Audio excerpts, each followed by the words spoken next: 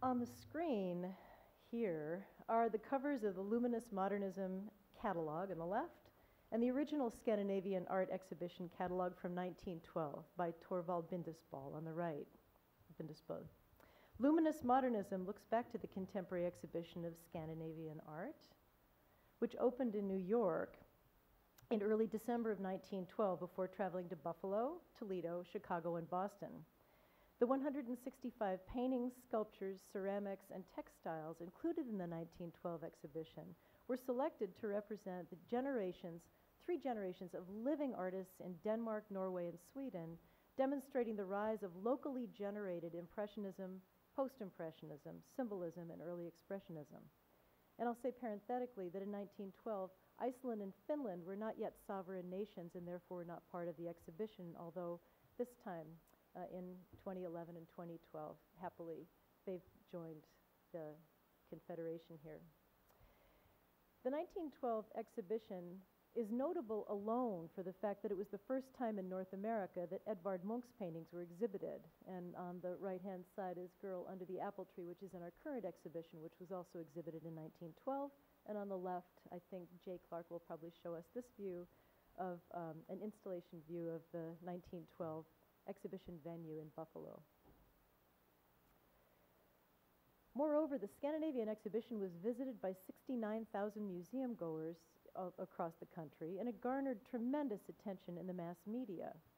It also seems to have boosted museum attendance in its 5 host cities. And these quotes on the screen, I hope you can even see them from the back of the room. I'm not going to take the time to read them. You can just absorb them by osmosis.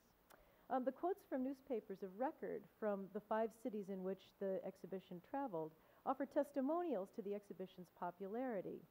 It had a strong impact as well on a number of artists, most dramatically the group of 7 in Canada, who saw in the Nordic landscapes an intimacy and connection between artist and land that catalyzed their own approach to their local landscape. And on the screen is one of those, a comparison. Which we will be hearing about later, and this is a connection that was amplified in the pioneering research of Roald Nosgaard, from whom we'll be hearing later today. For other artists, such as the circle around Arthur Wesley Dow in New York and in the Boston area, the paintings likely reinforced approaches to landscape, light, and formal languages already invested in their work. So the exhibition was reassuring. The various post-impressionist languages on display in the 1912 exhibition confirmed the directions all of these artists had already taken. Few US-based artists testified to having seen the Scandinavian exhibition at all, unless maybe some of you in the audience can share anecdotes with us later. We've been trying to find these reports. Some, like George Bellows, whose work underwent a radical change in 1913, who's, I'm showing you on the right, comparing him with Anna Boberg's painting that's in our exhibition here on the left. George Bellows' work underwent a significant change in 1913, and he mentions the Armory show as the stimulus for his renewed approach to painting. Others, such as Marston Hartley, may have seen the catalog of the Scandinavian exhibition, and we'll hear more about that later in the work of Øyvind Storm Bjerke. Still others, like Charles Birchfield, a student in Cleveland during the run of the Toledo venue, may have learned about the deeply subjective and visionary works of the Scandinavians from his teachers. However, in the critical press, the Scandinavian exhibition raised questions within New York's avant-garde about the relationship between nationhood and artistic expression, helping to solidify and stabilize the American reception of modern art powerfully within the critical community. The Scandinavian exhibition offered a model of what was termed regional modernism, the topic of today's symposium. Figurative art rendered in a range of experimental styles that were in the first instance invested in the material, sentimental, cultural, and sensorial worlds of local topography and society. And I'm showing you a painting by Jens Ferdinand Wilhelmsen that was in the 1912 exhibition that was understood to be a regional modernist work. This was a modernism that did not reject history and memory, a modernism that amplified regional exceptionalism, a modernism that appealed tremendously to American critics, and perhaps most especially to some of the critics within Alfred Stieglitz's circle in New York. As I'll discuss at the end of the talk, The very appeal to history and memory invested in these paintings also occasioned a more troubling reception in New York from within Stieglitz's circle, and that's one based on racial biology. The title of this talk is Nordic Art in Stieglitz's America, and in it I lay out some of the terms of the exhibition's reception in North America as distinct from what the Scandinavian artists themselves produced. I'd like to engage themes of formal innovation, geographic specificity, and racialization that appeared in the critical writings, all discourses that drove photographer, gallerist, publisher, and art impresario Alfred Stieglitz's influential project in New York. In the little galleries of the photo succession known as Gallery 291 on the upper right-hand corner of this slide, and in the pages of his influential journal Camera Work, which I show you here in the left-hand part of the slide. In so doing, I want to call attention to the differences in aspiration and ideology between the Scandinavian organizers of the exhibition and their American partners as a platform for today's symposium. Notable among all of the organizers of the exhibition and many of the critics was the urgency to articulate nationhood and region, something we'll hear in many of the papers today. However, the ways in which the national was constituted differed markedly between the Scandinavians and the Americans, defining modernism in a regional historical context among the Scandinavians, and to some extent racializing, stereotyping, and ahistoricizing the Scandinavians on this side of the Atlantic. It's part of the exhibition's reception history. The 1912 exhibition was managed from the outset to be successful, utilizing all of the means of publicity available to 1912 art entrepreneurs. It arrived on American soil during the heyday of Alfred Stieglitz's championing of modernism here in New York. Traveling to 5 cities, the Scandinavian exhibition also followed the pattern set in 1908 by Robert Henry and the group of 8 at the Macbeth Gallery in New York, which was to proselytize new art by traveling it to multiple cities. It was accompanied by a catalog complete with lengthy essays, photographs, and biographies of all of the artists, and it contained checklists of the artist's work. So that was a modern addition to a modern art exhibition. Most of the works in the exhibition were for sale, as the artists and organizers hoped to establish markets in the U.S., and Edvard Munch's paintings were valued as staggering $5,000 a piece. His contract is on the right-hand side of the screen. Munch's paintings valued a staggering $5,000 a piece, twice that of Christian Krog's most expensive work, and I've got his contract here on the left, and 10 times that of any of the other works in the exhibition, and approximately 20 times that of any of the works that were on sale at that time by most American artists.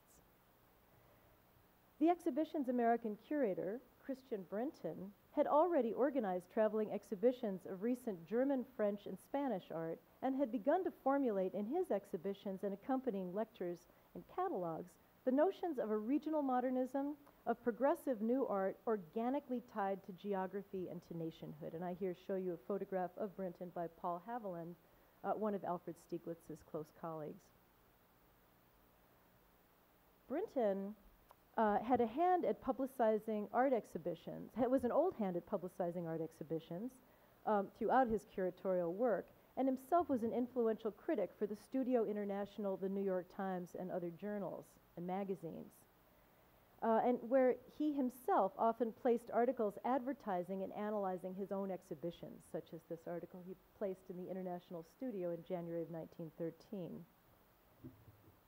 As early as March 1912, a full 9 months before the exhibition opened, newspapers in New York and throughout the country ran articles based on Brinton's press releases that announced the coming exhibition, and just a couple of examples here, including on the upper left-hand side portion of the screen, an article announcing the coming of the Scandinavian Art Exhibition, including a work by Gerhard Munthe, who in the end was not included in the exhibition. The Scandinavian exhibition, therefore, fitted into the newly emerging circuit of modern art promotion in the U.S., in which gallerists, curators, publicists, collectors, artists, and salonists formed alliances and networks to market the modern. As we'll hear all day, one of the unifying concerns within all of these networks was that America's art did not express America's exceptionalism, a concern that America's art was imitative, inauthentic, and superficial. The artist Robert Henry's essay, published in The Craftsman in 1909, entitled "Progress in Our National Art Must Spring from the Development of Individuality and Freedom of Expression," was but one among many critical writings that articulated this concern and called upon American artists to look freshly at their immediate environments for spiritual renewal, that America was worth painting in all of its material particularism, as Robert Henry put it, down to the frozen clumps of manure on America's city streets. And at the same time, he called upon artists to put an individual stamp on their work by embracing formal languages that express spontaneity and subjective vision. This was precisely the discursive frame echoed by all of the organizers of the Scandinavian exhibition when they made their case for modern art, whose strength resided in an attentiveness to the particularities of space and place and locality and atmosphere. In the Scandinavian art catalog, in fact, Christian Brinton wrote, quote, "It may be unpatriotic to say so, but judged by current European standards, we in America are distinctly behind the times when it comes to the matter of aesthetic development." To summarize so far, everything was in place to make this not just a popularly successful exhibition in 1912, but also one whose impact should be remembered. Popular attendance, critical raves, visual and rhetorical support for ongoing efforts of modern art impresarios in New York, and so on. However, the 1912 exhibition, a Scandinavian exhibition, also arrived on the eve of the opening of the Armory exhibition, the International Exhibition of Modern Art at the 69th Regiment Armory here in New York in February of 1913, and the drama and controversy of the Armory exhibition, and especially the public incomprehension of Marcel Duchamp's nude descending a staircase from 1912 and one of its many caricatures here on the right, entirely eclipsed the visual impact of the Scandinavian exhibition and ushered into New York and elsewhere a model of modernism that rejected the regional and the organic. Further, the efforts of Alfred Stieglitz, one of the organizers of the Armory show, to promote advanced formalist modernism, which he termed the true medium abstraction, also eclipsed the intimate regionalist works of the Nordic artists. Indeed, the Scandinavian exhibition had occasioned a minor controversy within Stieglitz's circle, enabling Gallery 291 to assert its hegemony within the New York art world. In the Scandinavian exhibition catalog, Christian Brinton had taken a cheap shot at Stieglitz's radical exhibition program, suggesting that it was mere fashion compared with the genuineness and the coherence of the Scandinavian works. And Brinton wrote, which I have here, "While it's true that we have our intermittently illuminating tabloid exhibitions at the photo secession, nothing is yet known of modern art as a movement, and it's thus and thus alone that it should be studied, not merely from isolated, unrelated samples or specimens which confuse without in the least degree clarifying the popular mind." In reply, Stieglitz's camera work in 1913 published photographer Paul Haviland's Retaliation at Brinton, which used the Scandinavian exhibition as a conservative foil against which Gallery 291's radicalism could be measured. And here on the screen, I'm just reminding us of some of the exhibitions that had taken place at Stieglitz's Gallery 291 between about 1908 and this moment when our exhibition opened, or a little thereafter.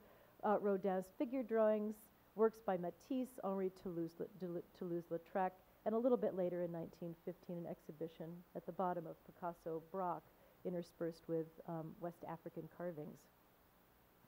In an open letter dated January 25th of 1913, Haviland, whose photogravure portrait of Brinton you saw earlier on the screen, wrote, quote, "When I first read Brinton's statement, I felt, I must admit, a rather unpleasant shock at the offhanded manner in which the relentless effort during 8 years of the photo secession to create an interest in and understanding of the modern was treated. I then had a chance to look at the Scandinavian paintings," wrote Haviland, "but I must confess my disappointment in finding in them only a faint reflection of continental art of 20 years ago. Everywhere, on the contrary, I heard live and stimulating discussions of art exhibitions at 291, and I noticed that when the coming exhibition of international art was announced, and the art critics became anxious to become posted on the modern movement, it was to 291 that they turned. 291 seemed to be the only source of information available. End of quote. In other words, in the pages of camera work, Paul Haviland and his colleagues assured Gallery 291's authority as the premier site of radicalism and Scandinavian art as passé, as a foil, as too regional. Thus, our exhibition fell into, in part, a struggle for authority among New York critics in 1912 and 13. As many of us understand from our own research, the Scandinavian exhibition was not intended from the outset to be radical, but to offer a developmental evolution of art and ideas within the three Scandinavian nations, a story of coherence. Its supporting institution, the American Scandinavian Foundation, which we just heard from Ed Gallagher, established in just at the moment when the exhibition was being organized, was a utopian project.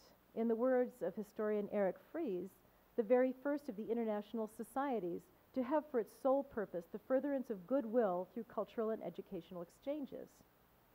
The exhibition was therefore a didactic show with the utopian goal by the foundation of solidifying cultural relations between the U.S. and Scandinavia, a mission that was announced as global diplomacy when the three reigning monarchs of Denmark, Sweden, and Norway agreed to serve as the exhibition's patrons, which you see in the title page of the exhibition catalog.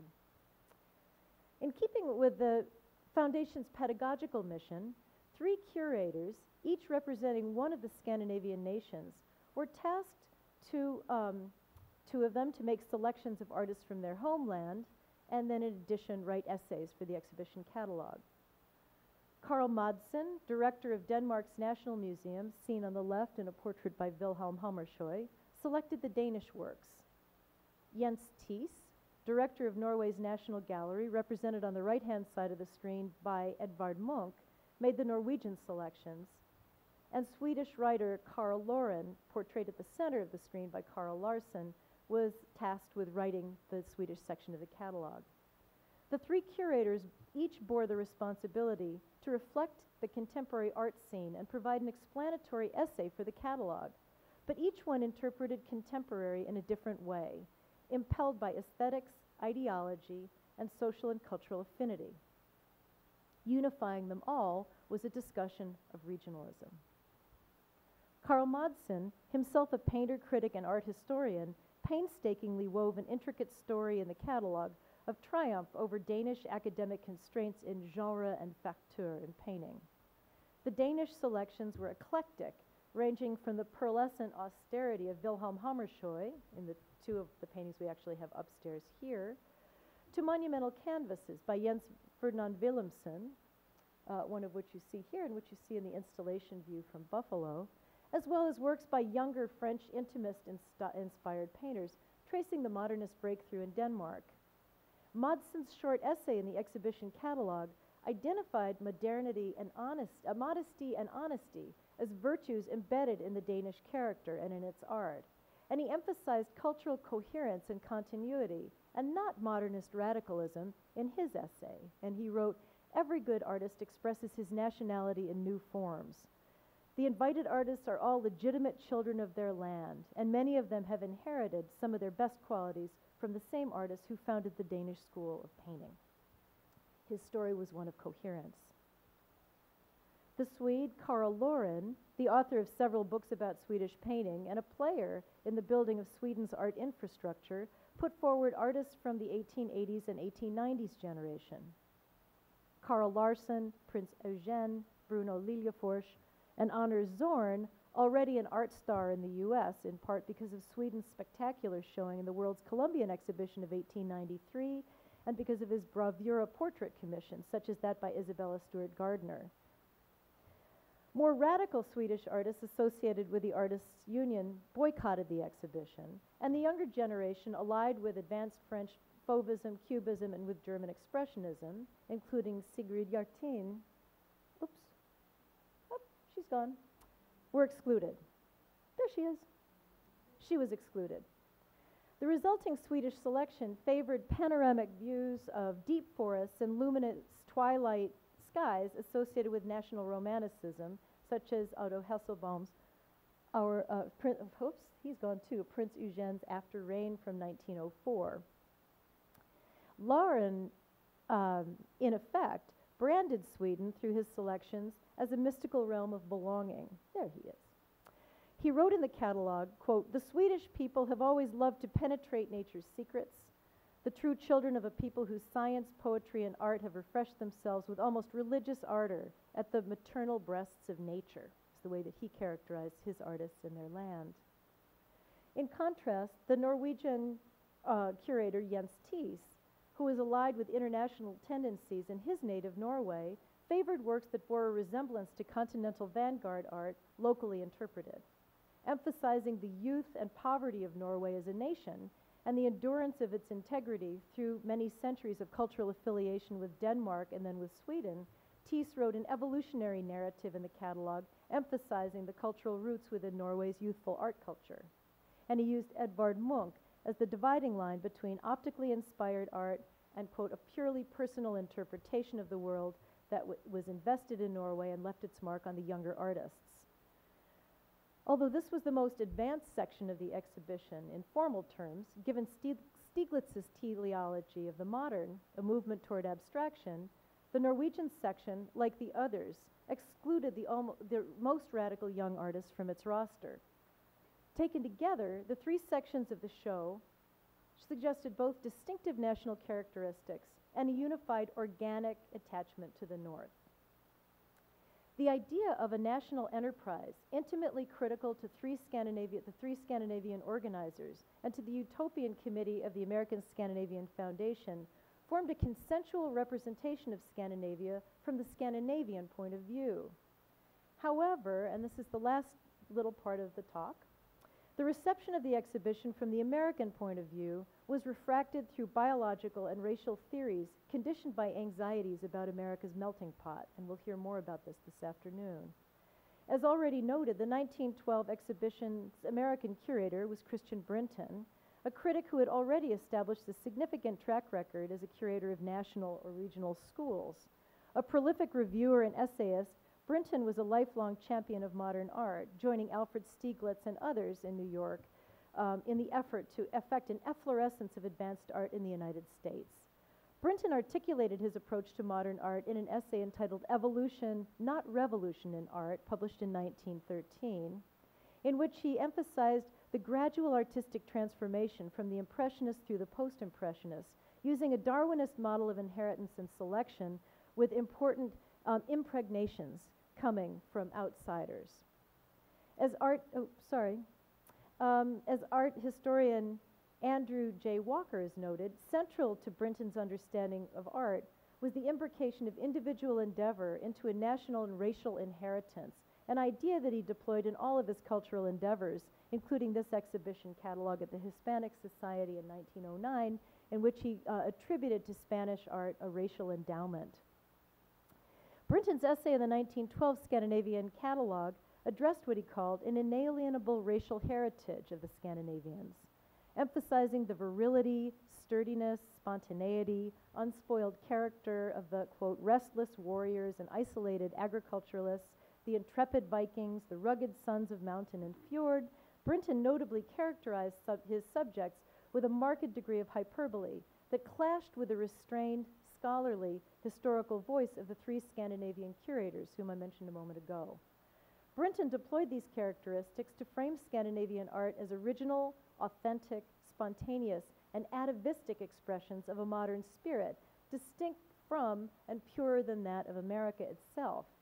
In fact, the exhibition was for him an opportunity to educate American tastes, to offer what he called the marked unity of tone, the blonde clarity so characteristic of the North.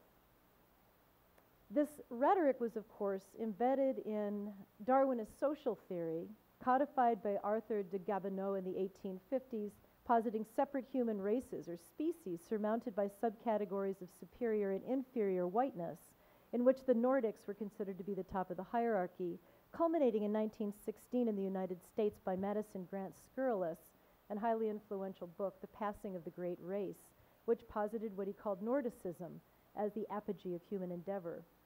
According to Madison Grant, both in his book and his articles of the earlier 1910s, the Nordics were, all over the world, he said, a race of soldiers, sailors, adventurers, and explorers, but above all, of rulers, organizers, and aristocrats.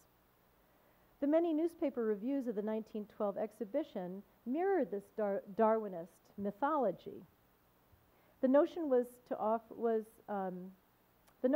offer admirable foreign art as not just a stimulus for American artists, but within the discursive frame of breeding. Some of the overt rhetoric in this regard emerged from within the Stieglitz circle, authored by Marius Desaeus, and on the screen is Stieglitz's portrait of Desaeus and Desaeus's portrait of Stieglitz.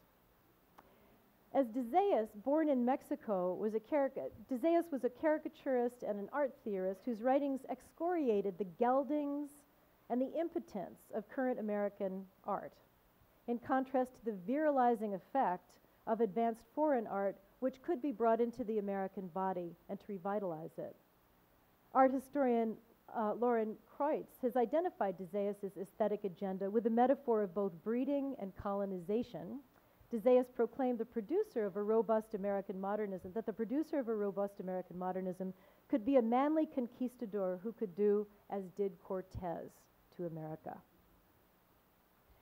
Desaeus's friend and colleague, the graphic artist and critic John Nilsson Laudervik, shared perhaps less egregiously this notion of breeding authentic art. And I want to conclude with a quotation from Laudervik. Laudervik had for years been a staunch supporter of modern European works, publishing defenses of modernism in the Century magazine and the New York Times and in International Studio, particularly defending Alfred Stieglitz's exhibitions at the Little Gallery of the Photo Secession. He also published several articles in Stieglitz's camera work. Laudervik was one of the most important interpreters, in fact, of the Scandinavian exhibition in the year 1913. For Laudervik, the Scandinavian exhibition represented precisely the kinds of authenticity, primitivism, and vitality that he, himself a Norwegian cultural nationalist, hoped would revivify American art to achieve what he called a democratic indigenous expression. He used the Scandinavian art exhibitions as a way of celebrating individual expression and regional rootedness. When he published an essay entitled Intolerance in Art in the 1912 Scandinavian Review, and further in a book that he published entitled Is It Art?, which was occasioned by the Armory exhibition, in which he separated the work of the genuine primitives, the Norwegians, versus the pseudo-primitives, the other Europeans. He claimed that their intimacy, the Norwegians and the other Scandinavians, their intimacy with the northern land and their direct expression of its energies and telluric memories rendered them atavistic, authentic, spontaneous, and unsullied, unlike the work of Marcel Duchamp. Laudervik and Brinton's emphasis on the Scandinavians' dual modernism and their primitivism supported the Stieglitz's circle's elision of race and place, shaped the terms of the exhibition's popular reception as a dose of wild, primitive virilization that renew American art, and ironically mapped onto the works of Anna Boberg, with which I'd like to conclude. Ironically, Swedish painter Anna Boberg, the only woman included in the 1912 exhibition, whose heavily impastoed view of a glacier is upstairs here in the gallery and in reproduction here on the screen, became a kind of visual talisman for the exhibition as it traveled across the country. In her biography in the exhibition catalog, Boberg struck a heroic figure wrapped in rugged fur, posed heroically against the frigid landscape, which we understand from an uncropped photograph to be actually a cotton sheet. Her upright body, the foil for her portable easel, and her head raised as in defiance against the cold, brutal atmosphere. Indeed, several of the artists included in the exhibition catalog were represented in the snow, including Anders Zorn and Gunnar Hallström, but Boberg's rugged frontier femininity struck a chord with newspaper writers, and she became the perfect embodiment of Brinton's aesthetic atavist, whose very painterly touch offered a homology between artistic sensibility and the very matter of the landscape and atmosphere itself. When the Scandinavian exhibition opened in New York, its themes of reception, its terms of reception, had already been forged by Alfred Stieglitz's call for a revolution in aesthetics, Christian Brinton's, John Nielsen Laudovic's, and Marius de Zayas's evolutionary scientism, and by the growing body of Nordicist social theorists. All of this was, of course, outside the consciousness of the Scandinavian artists and curators, and particularly the sponsoring foundation, who endeavored to educate Americans to the history and current achievements of Scandinavian art. It was also extrinsic to the art itself. However, as we look to the celebratory reception of the exhibition, the large crowds, and even the acknowledgement of the cross-Atlantic uniting of the tearful Scandinavians with the paintings that were brought to them, we need to recognize that it is these terms, already shaped by Stieglitz's America, in which the modern and the atavistic were coextensive, as Randall Griffey will tell us later, and into which the artists themselves, perhaps even against their wills, with their many sincere strategies of nation building, unwittingly stepped. Thank you.